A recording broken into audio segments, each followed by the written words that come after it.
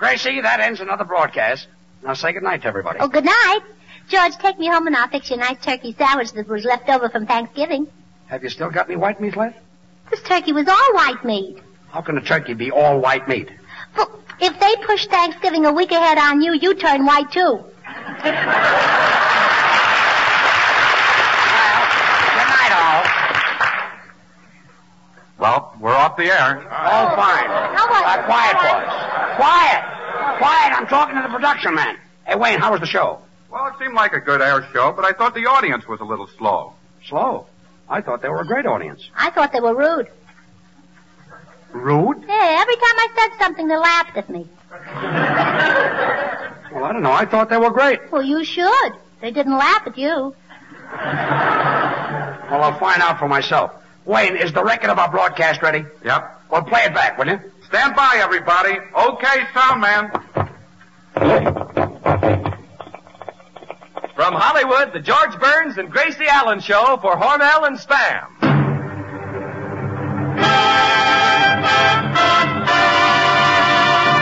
Crazy people.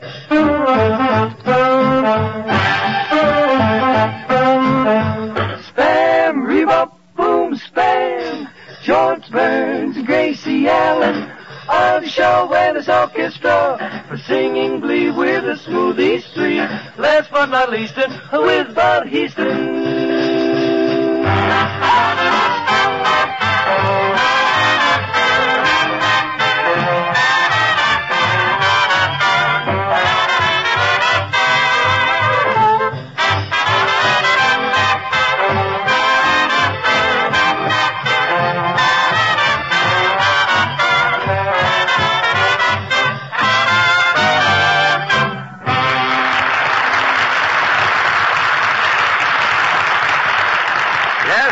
Folks, it's laugh night at your house with Burns and Allen. So listen closely. And you know something? You'll have no trouble getting your family up in the morning if you just take this tip. Open a can of Spam, cut off a few slices of this tender, tasty meat, and fry quickly in a hot pan. That delightful, rich aroma will bring the sleepyheads to the table on the run. Because Spam tastes so good and is so easy to use, it's a breakfast favorite in thousands of homes today. You like Spam's mouth-watering flavor, its juicy, extra goodness. Tired appetites wake up in a hurry when Spam is sizzling in the pan. Serve Spam and eggs, America's modern breakfast. Be sure to tell your food dealer you want S-P-A-M Spam. Get a can or two when you shop tomorrow.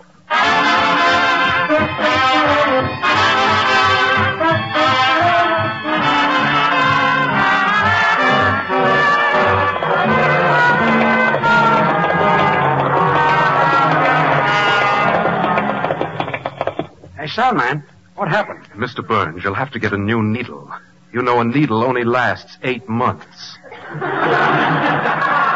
Well, how much does a new needle cost? 10 cents. Have this one sharpened. Well, come on, everybody. We're going to rehearse next week's program. No, I'm not going to do it. No, not me. I've got to go down to Bullock's. I bought some open-toed shoes, and I've got to return them. Gracie, you can return the open-toe shoes tomorrow. No, I've got to return them now on account of my toenails are painted red. What's that got to do with it? Well, every time I walk down the street, it looks like a bunch of carrots hanging out of a birdcage. Well, Gracie, first we're going to rehearse next week's show. Oh.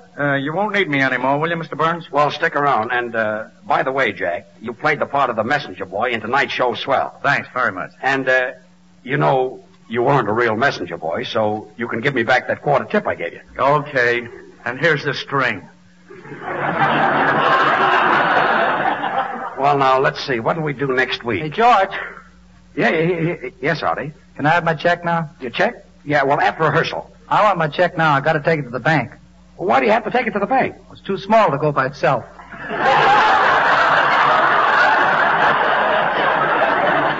Well, here's your check, wise guy. Thanks a million. And here's your check, Bud. Thanks a million. And Senor Lee, here's your check. Thanks, $1.10. Quiet. And Gracie, here's your check. Thanks a million. Oh, wait a minute. This is an insult. $3,000 is an insult? Well, look what it says on the check.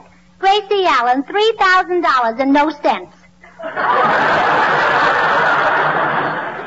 She gets a check for $3,000 and she's insulted. You know, Gracie, that's a neat little figure. Oh, I know, and I'm pretty, too. Well, never mind. We've got to rehearse next week's broadcast. Now, let's see. George, I've got a swell idea for next week's show. It's a play where boy meets girl, girl meets boy meets girl's father, girl meets boy's father, father meets mother. But all I've heard so far is a lot of meats. Well, George, this is the Spam program, and Spam is a perfect combination of choice meats. Well, I guess I'm a naughty boy. Wait, I've got an idea. Next week we can do a typical Hollywood program with picture stars, the Brown Derby restaurant, autograph seekers. Autograph seekers? What's that? What's that? Gracie, who are the people who are always on the outside and can't seem to get in? The Republicans.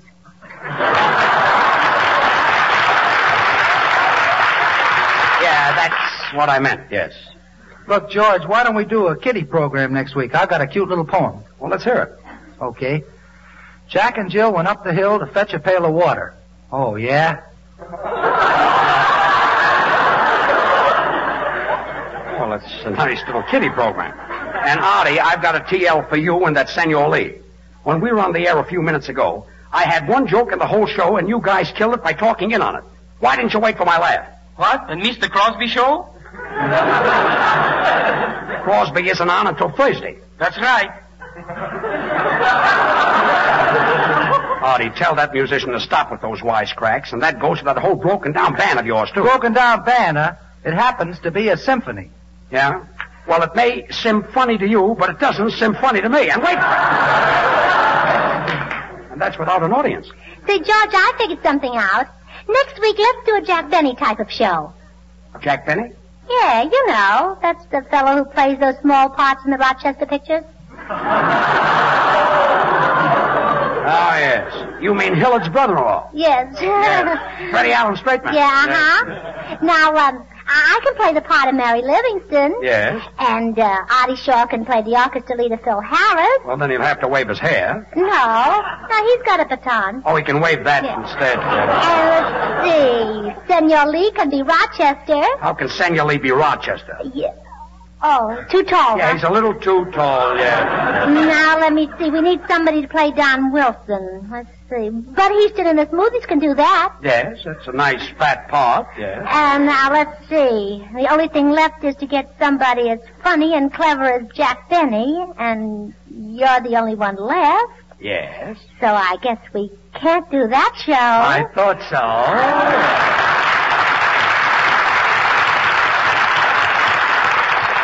Hey, Smoothies, Babs, what number are you, Charlie, and Little going to sing next week? Whispering. Well, let's hear it, All right.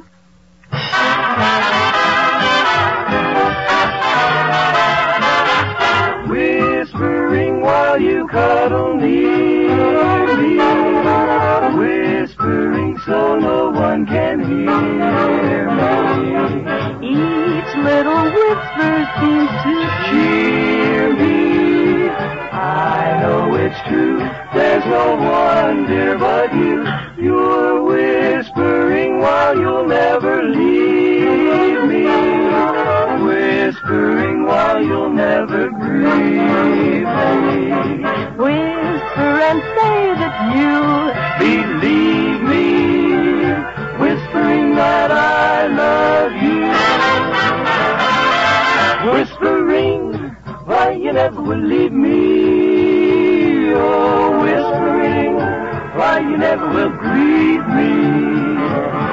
Whisper, tell me that you love me. Or swear it by the stars above me. I love you, I love you. I'm whispering that I love you.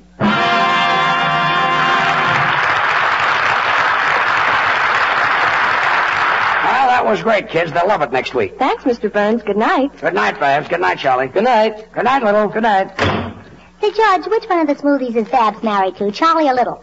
That's silly. Haven't you noticed that Little is the one who always holds her hand, helps her on with the coat, and opens the door for her? Oh, I see. She's married to Charlie, huh?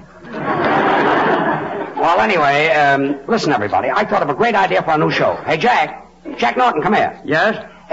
Jack, do you know how to do a drunk? Can I do a drunk? I used to have that recorder, and I was minding my own business, and a fella comes up to me. Okay, Jack. Okay, Jack. Well, Jack, you've got the part. It pays $12.50 a week and all the spam you can eat. Now, let's see. We're going to do a restaurant scene, and I play a wisecracking owner. And Gracie, you're a waitress. My sister Bessie used to be a waitress. I know she was a waitress. She got cross-eyed from watching the clock and looking under the plates at the same time. Well, all right, Gracie, I'd like to start. Now, this is a restaurant. Where are the tables? There are no tables. Where are the chairs? There are no chairs. There's no customers. There's no nothing. Business is bad, huh? Yeah, business is bad, yes. Well, anyway, this drunk comes in, and he wants a cup of coffee. But there are no tables? No.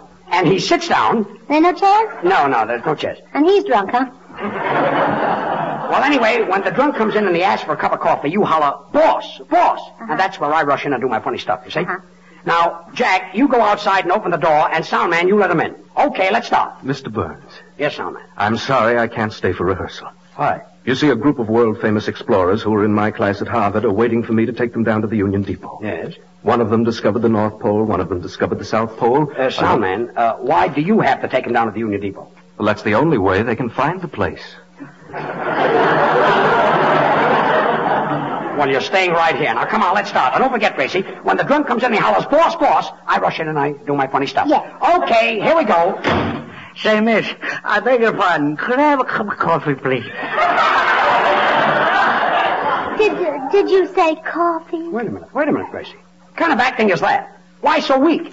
Well, if you think I'm weak, you ought to taste the coffee. No. Look, Gracie, when he says, miss, I'd like a cup of coffee, put your personality into it. Well, maybe he doesn't like it sweet. Now, let's start all over again. Well, Come George, on. I don't want to butt in, but if you want to make your restaurant a success, why don't you do what we do at home? What's that, Bud? Well, for Thanksgiving, we always stuff a turkey with Spam, and it's a delicious You meat. stuff a turkey with Spam? Well, sure. We might as well give the turkey something to be thankful for, too. Well, never mind. Come on, let's get started. Now, don't forget, Gracie, when he comes in and he says he wants a cup of coffee, you holler, boss, boss, then I rush in and I do my funny stuff. Yes, Okay, Jack, let's start.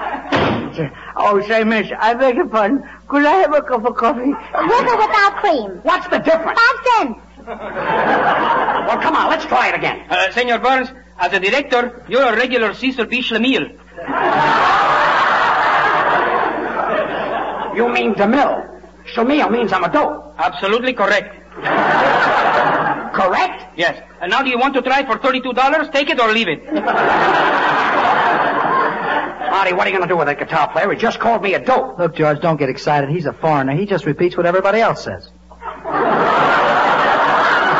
Yeah? Well, you can stop with those wisecracks, too. Look, guess what my drummer says to me every time you tell a joke? Artie, that isn't funny. Absolutely correct. Correct? Yep. Now, do you want to try for $64? Take it or leave it. No, don't take it. Quiet, everybody. Say, miss, I beg your pardon. Pardon me, Jack. Could I have a Yes, cup- yes, Jack. It's I know. I forgot all about it. It's a sketch. Try it again. All right. Oh, say, miss, I beg your pardon. Could I have a cup of coffee? Well, Gracie, why don't you answer him? I'm watching a customer play a slot machine. There's no customer and there's no slot machine.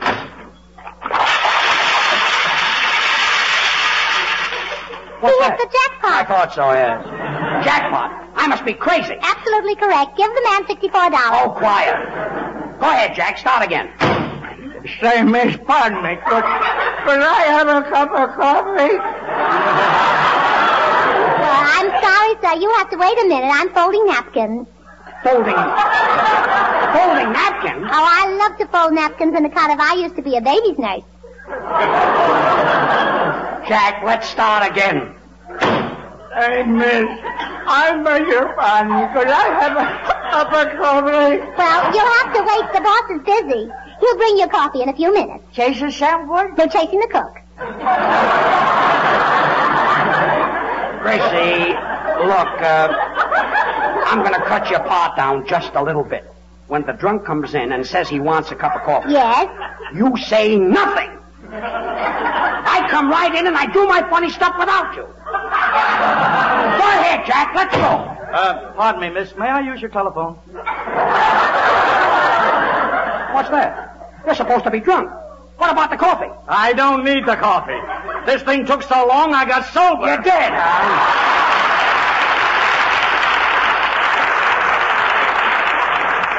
Never mind. Forget the sketch. Artie, what are you going to play next week? I'm going to play What Is There to Say. Well, all right, play it. I'm going into the control room and hear it.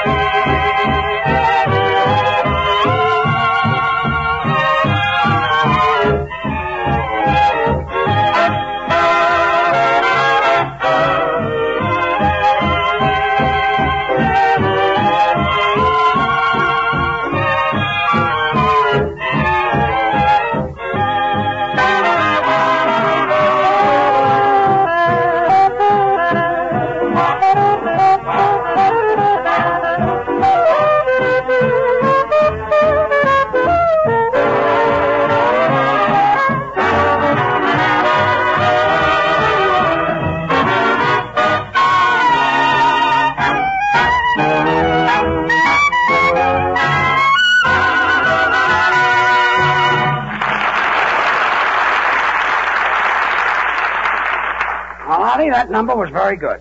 But your fourth violinist wasn't playing. Well, he doesn't have to. He's my brother-in-law. Well, good night, Artie. Good night, George. Good night. George, say, I've got a little idea I'd like to try for next week. Yeah, but, what is it? Well, you see, George, people all over the country are singing the praises of Spam. Yes. And that's what gave me this idea. Now, look, I fixed up this little ditty for the Spam Glee Club. Glee Club? Yeah, you and me, Senor Lee, and the sound man. And look, I'll start right here. Hey, where's F? Got an F there? Me, me. You like Spam, you bet you will. Serve a colder hot. Delicious flavor hot. You will. Always made it hot. You like Spam, you bet you will. Always colder hot. Delicious flavor hot. Always colder hot. Delicious flavor hot. It always hits the spot. It always hits the spot.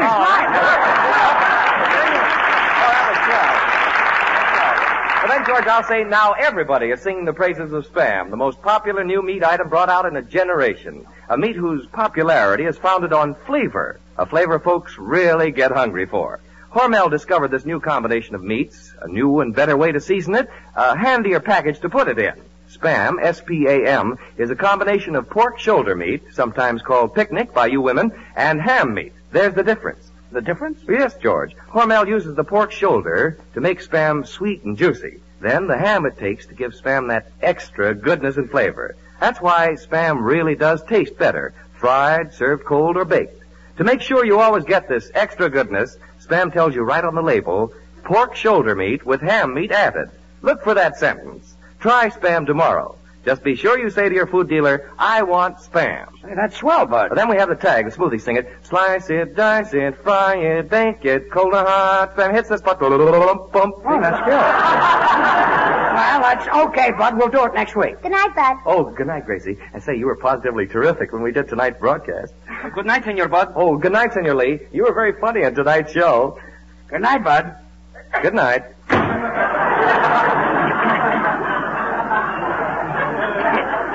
Certainly is a wise guy. Well, so long, everybody. So long, senor. Senor. I certainly enjoyed the bread crust tonight. Well, thanks, kid. I've got a date tonight with a girl from Earl Carroll's Von Nighties. For nighties? One nighty she's with me, one nighty with Artie Shaw. Okay. Good night, senor. Mr. Burns, Yes, soundman. do you mind if I leave now? Oh, not at all, Howard. I suppose you're going down to take your scientific friends down to the depot? Yes, we're going down to meet the honor man of our graduating class. Is that so? Yes, you see, our classmate, Frederick Hinsdale, delivered the valedictory address. He won the Harvard-Yale debate and won first place in the International Oratorical Contest. I see, and he's arriving tonight, huh? Oh, no. No. Then why are you going down to the Union Depot to meet him? He works there. He's the train announcer. Good night, soundman. Well, Gracie, here we are alone. Yes. Ah, memories. Gracie, what does this empty theater remind you of? Oh, the first time I saw you on the stage in Altoona. Don't remind me of that. Remember the first act we did? Yes, that was a long time ago. Yeah, that was a long, long time ago. Yes, even before Roosevelt. Remember we did a routine where I said to you, Gracie, you're dizzy? Yes, and I said, I'm glad I'm dizzy. Boys like dizzy girls, and I like boys. Yeah, that's what you'd say, and you'd never stop. That really used to drive me crazy. Well, I'm glad it's over. Yes, I'm glad that you're glad it's over. Yeah, and I'm glad that you're glad that I'm glad it's over. And I'm glad that you're glad that I'm glad that you're glad it's over. You know, Gracie, you're still dizzy? Yeah, I'm glad I'm dizzy. I'm glad you're dizzy, and let's stop. Well, I'm glad I'm dizzy because boys like dizzy girls, and I like... Ah, those were the good old days. Remember, Gracie, the first time I asked you to go to dinner? Oh, I'll always remember that. I didn't have a quarter. But you still took me to dinner. Do you know why? Sure, I had the quarter. We had flapjacks and coffee for 10 cents. Remember those flapjacks? How can I forget them? They're still flapping. Remember, Gracie, we were both trying to get jobs. 1 week I wouldn't eat. And then next week I'd get a job. Yeah, I can remember now how I used to tell everybody that someday I'd be a big comedian. But they all laughed at me. Oh, they're not laughing at you now. Yeah, it seems like yesterday when Lester Hamill, my agent, said, George, get yourself a dumb dame and go into vaudeville. But you got me instead. Yes, and we started small, but I knew someday we'd get an opportunity. Remember we played the Myrtle Theater in Brooklyn? Oh, sure. Then we went to the Hill Street Theater in North. Mm-hmm. And Poli's New Haven. Mm-hmm. And the Gem in Philadelphia. Yeah, the Bijou in Schenectady. Oh, That's sure, right. I remember that. We did it all in 2 weeks. Yeah, well, we were younger then. We could walk faster. Remember, Gracie, in those days we used to work for peanuts. Yes. And now you're working for Spam. Is that better than money? I think so. Will you ever forget the day when we got a wire from Eddie Darling saying that we're booked into the Palace Theater in New York on Broadway? Oh, George, that really was a thrill. I'll say it was. I can see it now. The opening day. We were standing in the wings, frightened to death. The orchestra started to play our number. We were petrified. We couldn't move. Eddie Cantor pushed us on the stage. Have you saw the roses in the garden? Have you saw? Gracie, what kind of grammar is that? Who told you that ain't high-class grammar? Who told me? Yeah. I seen it in a book where I live at. Oh. Say, whom teaches you to speak the proper language? Whom teach me? Yes. Why, I can learn you how it should be spoken. Oh. Well, I suppose you got your knowledge? Yeah, a bit vast of colors. I think them colleges are a joke. You do, huh? I know how to use the English language, and I don't use no adverb for no noun. But can you learn me how to parse a comma? Oh, sure. Don't that grammar make you frown? Ain't it fair some people don't know Oh, nothing? sure. For adjectives, they use the plural Q. Them words is hard to use, but there's much worse. Ah, but they don't trouble I and you. Now we dance. Lump-a-dee-da-dee-da-da. Lump-a-dee-dee-dee-dee-dee. Stop. Gracie, do you like me? Oh, sure, Harry. Harry, my name is George. Oh, I keep thinking this is Tuesday. Music. Lump-a-dee-dee-dee-da-da-da. Stop. George, my sister just had a new baby. Boy or girl? Well, I don't know, and I'm dying to get home and find out whether I'm an uncle or an aunt. Music.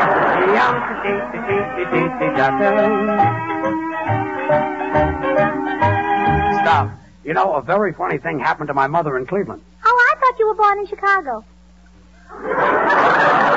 Music. Them were hard people never work, but they don't trouble I and you. That's the finish. They don't trouble I and you.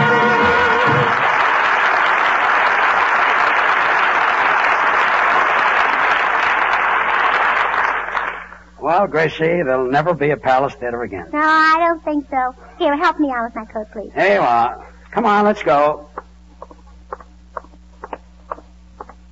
Good night, Miss Allen. Oh, good night, doll man. Good night, Mr. Burns. Good night, Frank. Wait a minute, I'll give you some change. That's a change here. Gracie, have you got a quarter? Same old George.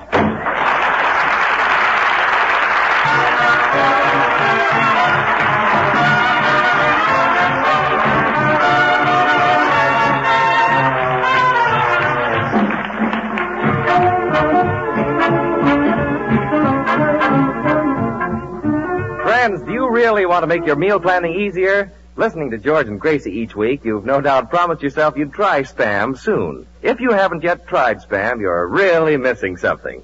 Spam is the most popular meat item brought out in a long time. Thousands and thousands of families now use it regularly. Join them. Try Spam tomorrow. Use the recipes on the label. Ask for S-P-A-M, Spam, when you shop, and discover the easy way to serve good food.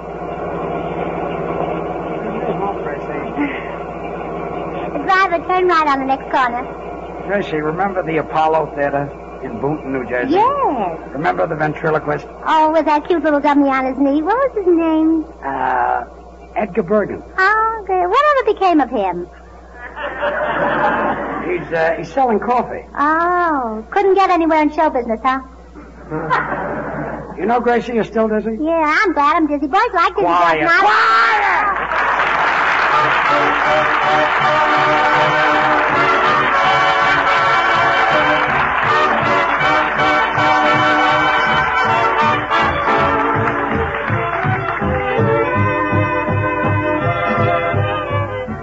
Join us again next week, same time, same station, for another Burns and Allen show with Artie Shaw and his orchestra and the Smoothies. This is Bud Heaston speaking for the Hormel Company, reminding you to remember that cold or hot, Spam hits the spot.